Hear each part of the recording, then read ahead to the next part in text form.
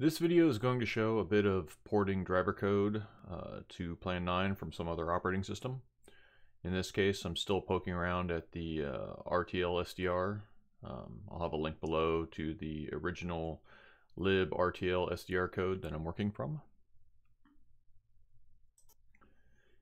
In this case, I'm working on a combination of the central SDR library and the tuner-specific files, a command line program to take the raw output of the dongle, assume it will be FM radio audio, and do what needs to be done to make that into something the computer's audio system can use, and then really give it the Plan 9 treatment by exposing all this as files to be read and written to.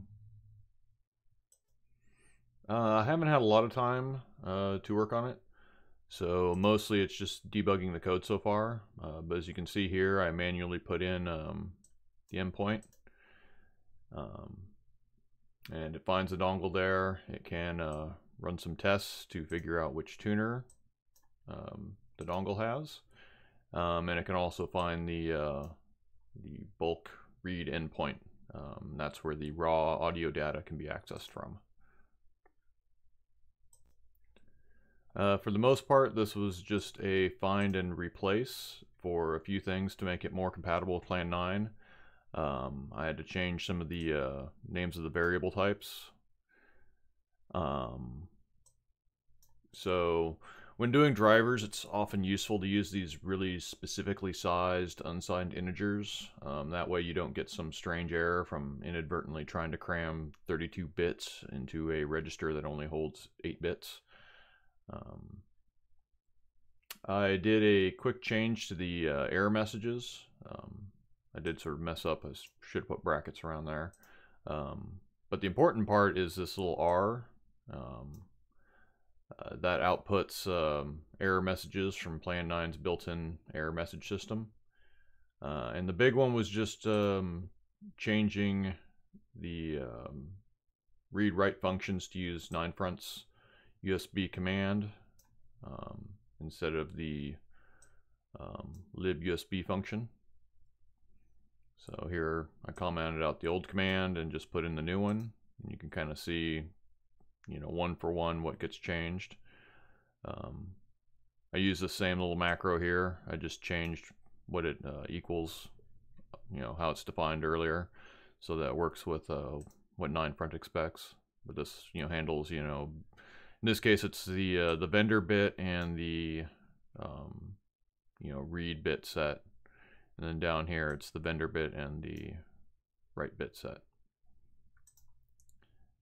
and then the address, the index.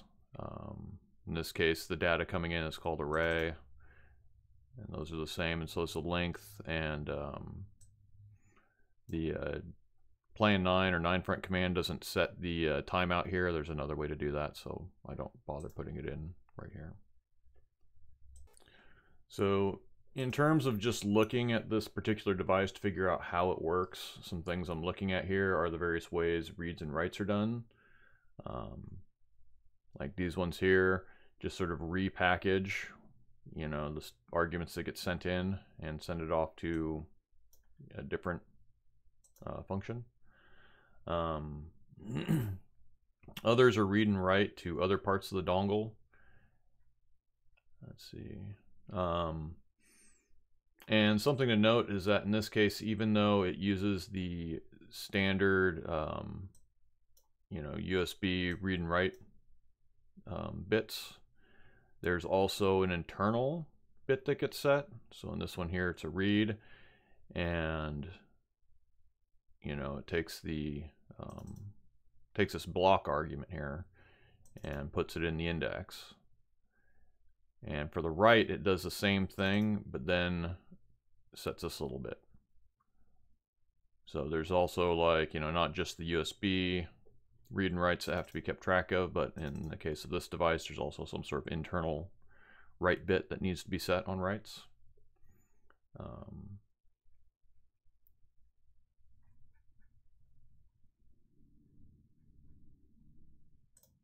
So yeah, and the other one I've noticed is, yeah, this block function. So this block gets basically mapped to index and is both like a location in the device and used for setting the read-write bit. And we can also see how the limited sort of variables, you know, this one gets brought in as a 8-bit integer, gets shifted over 8 bits, put into a 16-bit integer, and then those, you know, lower 8 bits actually get used for the read and write bits. Or I guess really just the write bits. The read bits are just left blank. So, but yeah, I've been kind of busy, so that's all I've really got for now. But it does sort of demonstrate that you can just sort of, you know, almost take just, you know, the code straight for, this one was written to work with Linux and Windows. And so, you know, had to yank out a few parts, change a few names. But other than that, most of the code's the same. This whole bit here that goes through just probing the tuner to find out, or the dongle to figure out which tuner it has, is unchanged. So all I really had to do is change exactly how I'm sending the commands to the thing for what 9Front expects. And the existing code basically just works. Haven't gotten around to actually, you know, reading the stuff out and changing it, because that's actually kind of a big piece of math, because it comes out as this like this complex number is what gets read out, and then you got to do other things to it. But yeah, it definitely turns on, because these things are notorious for getting pretty warm when they're running. And you know, if I run this and don't actually do the closing function, it gets pretty toasty. So it's definitely turning on. There's stuff kind of coming out of it, but I got to finish up the code to actually turn it into audio, which is a bit of a process. So hopefully I'll find time to do that soon and be able to post it. But in the meantime, you know, this is mostly just about figuring out how to flip the bits inside of various chips. And hopefully this gives you some idea of what to look for and how to do that using Plan 9 or 9Front. And in the meantime, have fun.